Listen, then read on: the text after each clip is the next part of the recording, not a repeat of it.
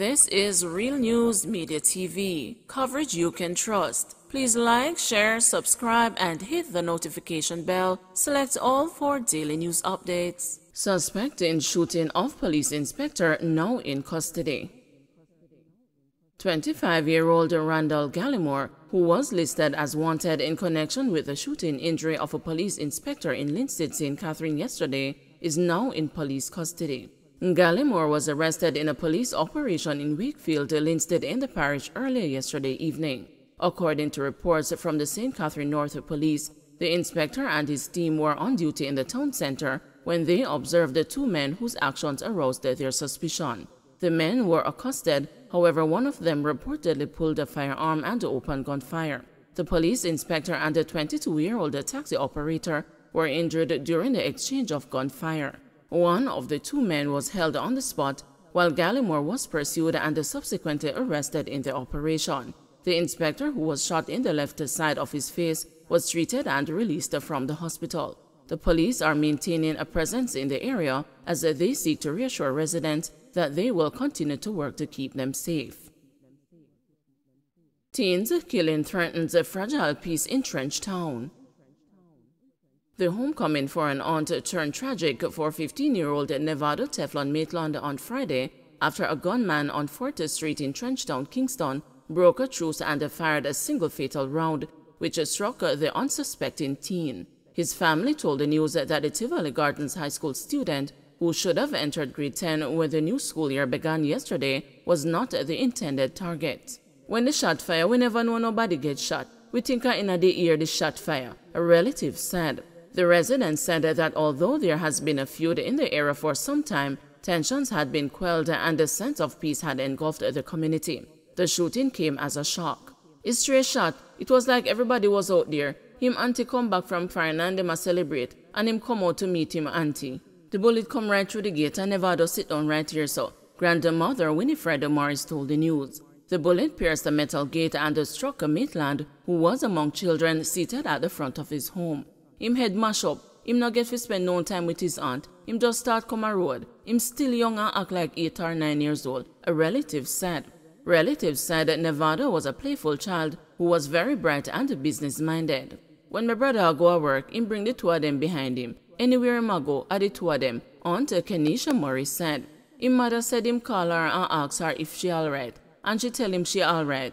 But she asked, why Teflon ask if me alright?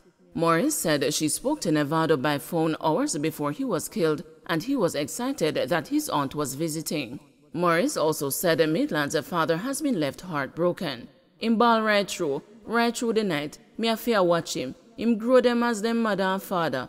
Them just kill off my grandson so, she said. The residents believe the death could erode the gains made to achieve peace. The next man that was targeted by the shooter never have no gun. If that man did have a gun, more people would have get shot, one resident said, pointing to the possibility that there could have been more casualties.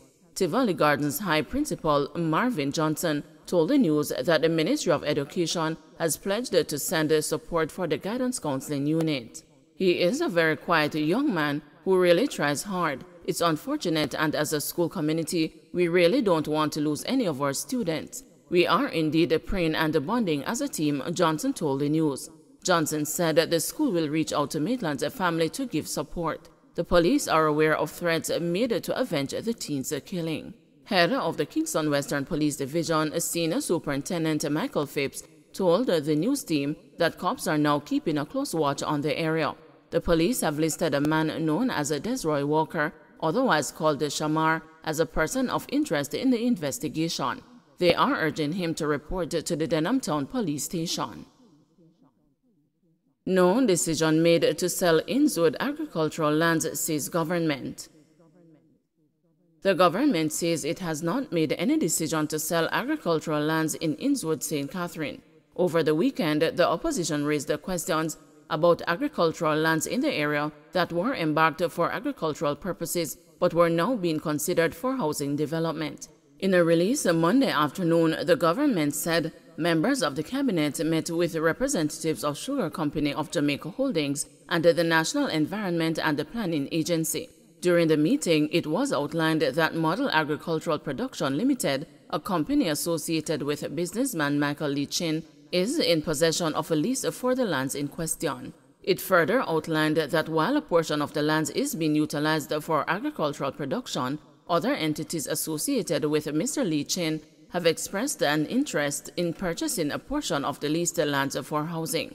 However, as put forward by the opposition, the conditions of the lease restrict the use of the lands to agricultural purposes only. Cabinet says both the SCJ and the NEPA have been asked to follow up Monday's briefing with a detailed report on the Innswood lands, proposed and ongoing developments in the area, as well as agricultural prospects and plans. Deans of discipline want more resources to deal with behavioral issues in schools.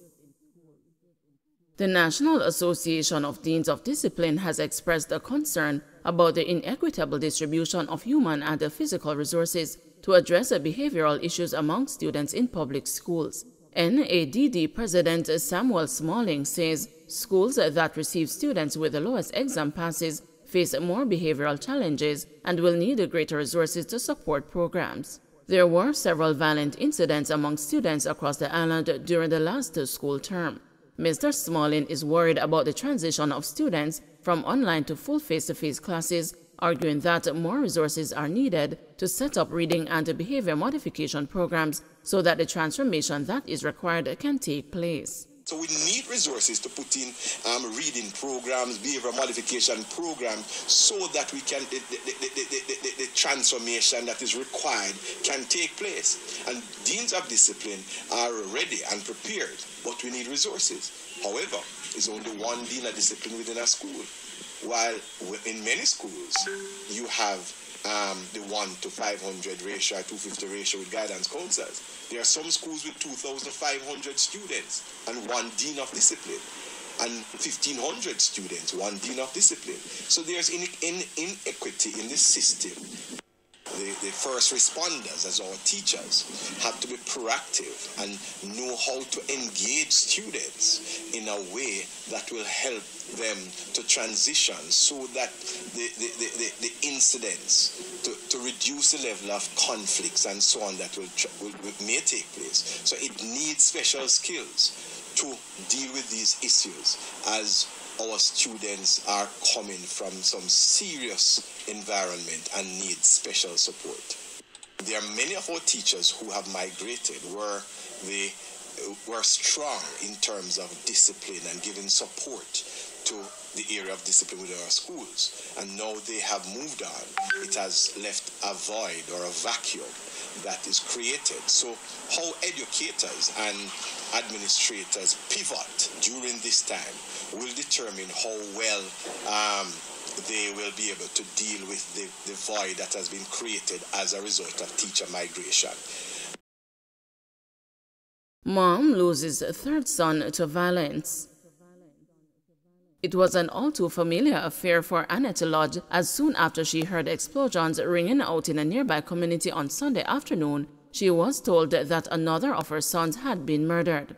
The mother of 6 boys and 2 girls has now lost her third son to violence. This time, her 24-year-old son, Sheldon Williams, of Winter Road and Relay Road addresses, were among 2 men fatally shot on Roden Crescent in St. Andrew after a game of football on church grounds. The other deceased is 25-year-old Osheen Ashley of a 440 Drive address. When the news visited Lodge's McKinley Crescent home on Monday, she was surrounded by relatives and friends offering support. She invited the news team inside to relate her painful ordeal for the 3rd time. "I was eating my dinner and me hear they shot them, and me run come down the road. Everybody groaned there," Lodge said.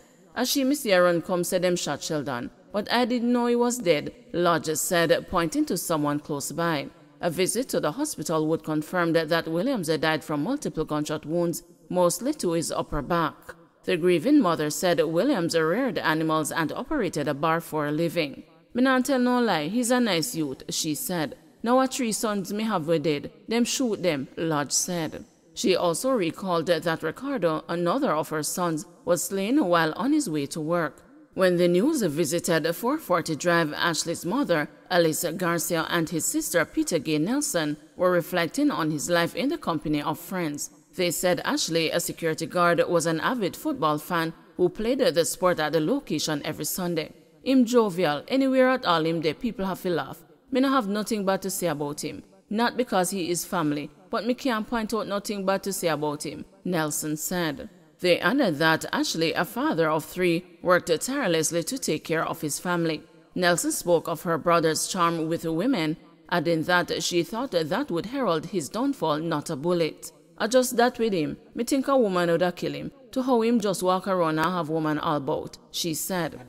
The chatter brought laughter for his mother, who was still visibly shaken. She told the news that she last spoke to her son on Friday when he visited her in Yuaton, St. Catherine.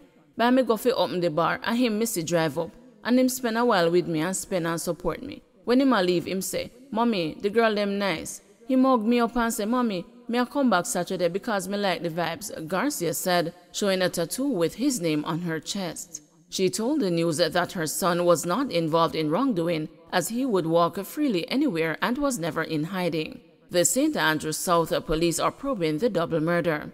The division has seen a near 24% reduction in murders this year, accompanied by a 14% dip in shootings. Up to September 1, 90 murders were committed, compared to 118 during the corresponding period in 2021. Robberies and break-ins are the only other major crimes with increased reports year on year.